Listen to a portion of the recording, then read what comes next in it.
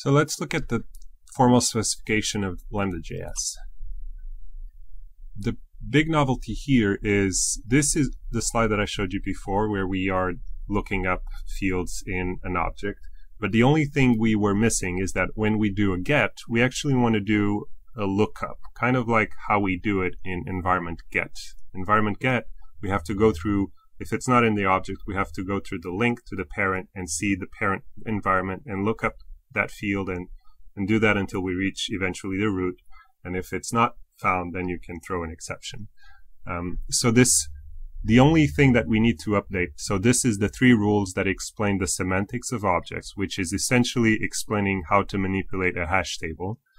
With a small asterisk on looking up a field, again, we have to look up the underscore proto field for links. So this is the new function lookup that we want to formalize.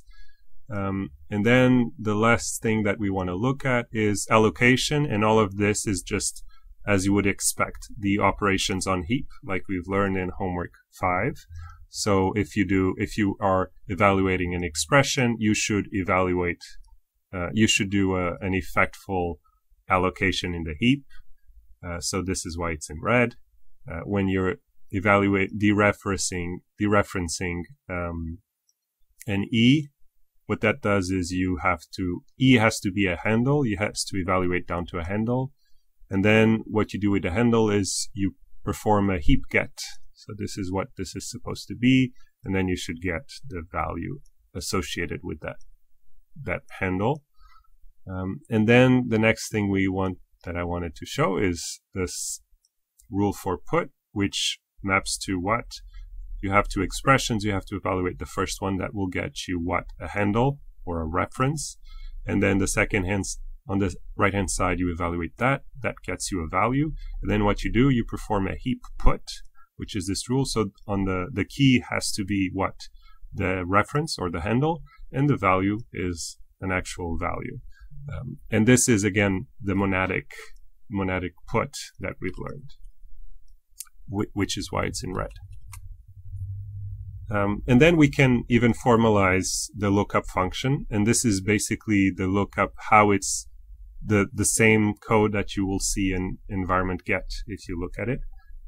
So what we do is we're defining a function in branches. So we're saying if the field is not in the object, which is saying here, but it does have a field proto, then you perform a lookup on the parent.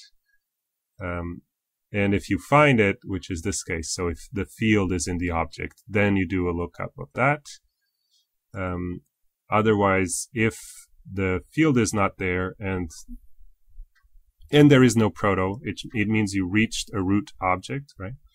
Then the field is not in the object. What you have to do, just return on def. So the notation is explained here below. We say S not in O to correspond that when I look up S, it equals to on def. So that's basically it. Otherwise, we say that the field is in the object. In the next video, we're going to cover homework assignment questions.